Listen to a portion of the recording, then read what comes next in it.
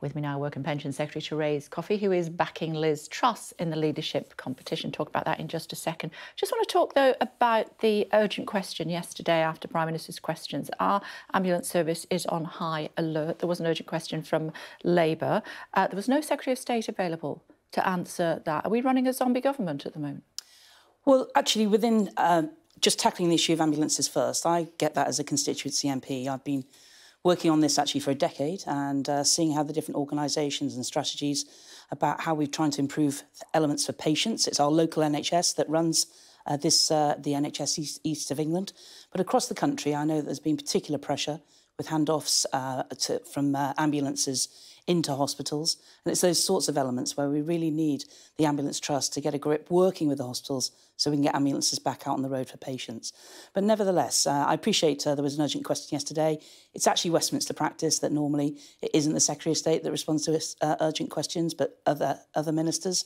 But importantly, it's here today as well because I've stayed in post in order to make sure that we can get out the cost of living payment today, which we are doing, and over 1.6 million households will be receiving £326 in their bank account today to help them with the cost of living.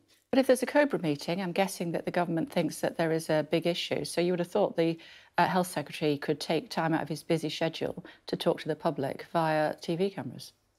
Well, I don't know the arrangement for the Department of Health. I know I'm responsible for the Department of Work. You accept that it's a problem, a big problem? I don't know, because I don't know what happened yesterday. Well, what all I do of the know ambulance services are on high alert, so... Well, I understand that, and as I've explained, as a constituency MP, my own ambulance trust has been rated inadequate. I'm pleased to see that locally they finally listened to MP feedback, and in my own... They're not responsible for the weather. In my own ambulance trust, I'm very conscious of the need to operate at a slightly lower, and we're doing that by county. But I think it's because of the impact of very hot weather, that the risk to people, particularly elderly, has gone up, and therefore it's appropriate that we do take substantial action to make sure that ambulance trusts are on high alert and prioritise appropriately. So what are you doing as a government?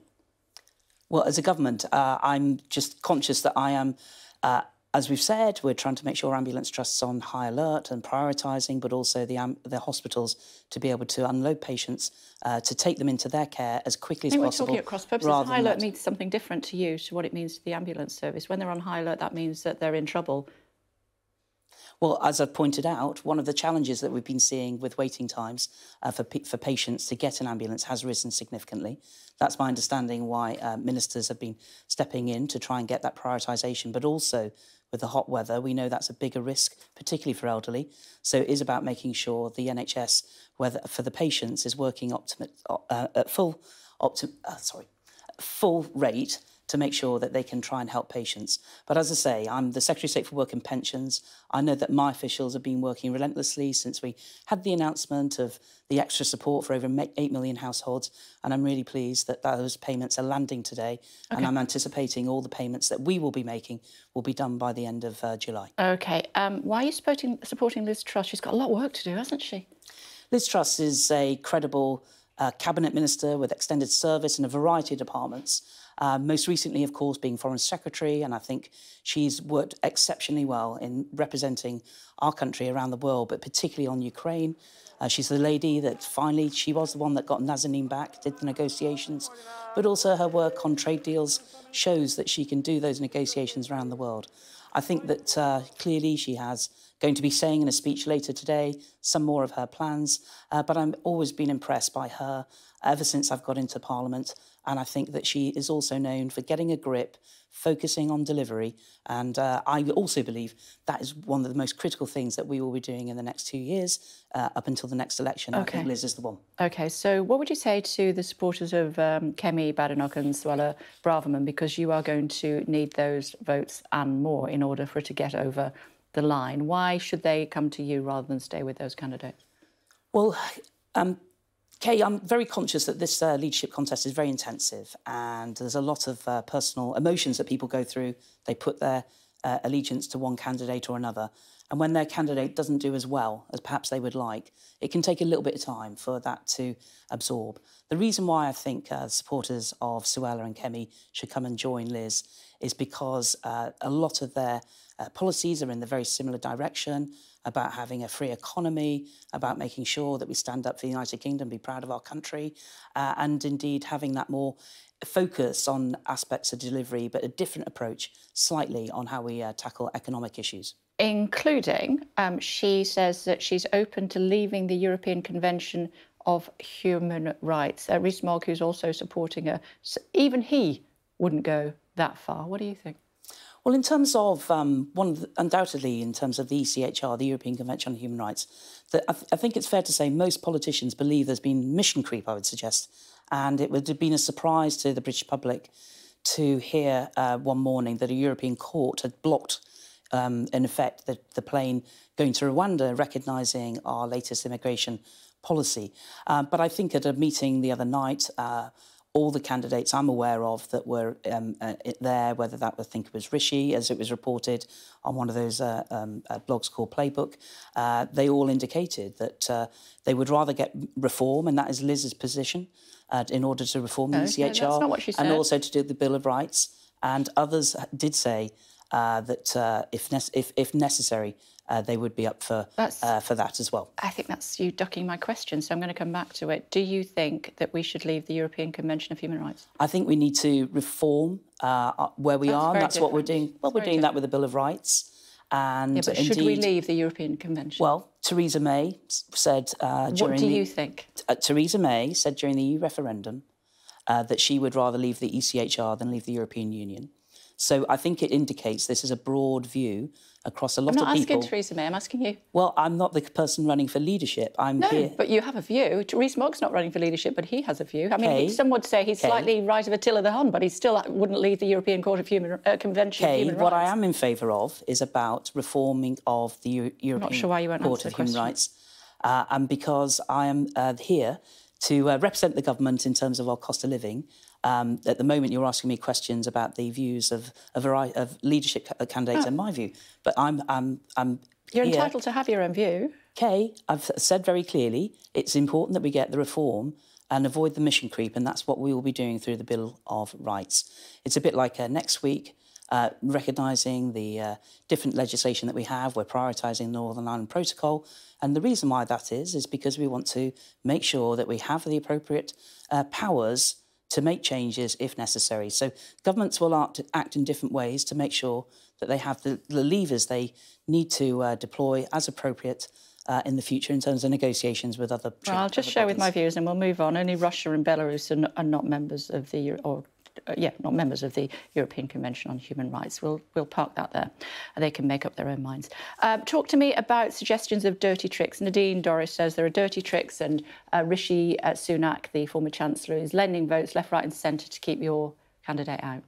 My main focus is on getting Liz Truss into the final two of the MPs. That's my job. And she needs the votes, yeah. And that's what I will continue to do. I'm not going to get into other campaigns. OK, but... So Nadine Dorries misspoke? I don't know. I'm not saying Nadine misspoke at all. All I'm saying is I'm focused on Liz Truss, and that's what matters to me, getting her in the final two. OK. What do you think about Rishi Sunak being a socialist? In terms of, I'm conscious that other people will come to their own conclusions. I've been working with Rishi. Clearly, there are some slightly different views on what we should have done, on where various levies and similar. But with collective agreement and government, of course, people will have been voting for that in the past. But nevertheless, this is now a leadership contest, and Liz will be setting out her views in her speech later today. How surprised are you that Penny Mordaunt's doing as well as she is?